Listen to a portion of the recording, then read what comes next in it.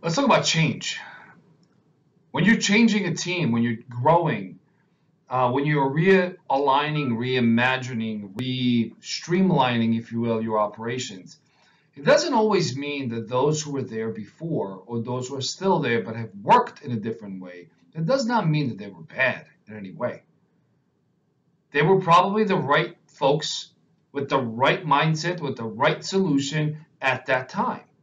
Now, as things change, as we have more options, more tools, more technologies, more considerations to make, perhaps the time has come to introduce some of this new energy, new spirit, new considerations into that environment, into that team.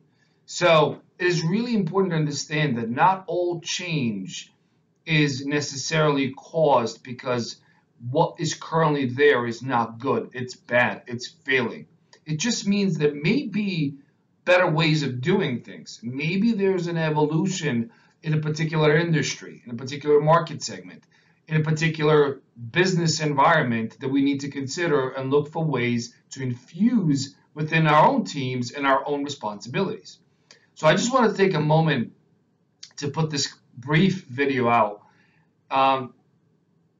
for people to really be mindful that it's not always because what was there before was not good or was bad in some way, that's why we're changing it, ripping it out, reimagining it, redesigning it, restructuring it. Yes, at times those are all true, but it's not always the case.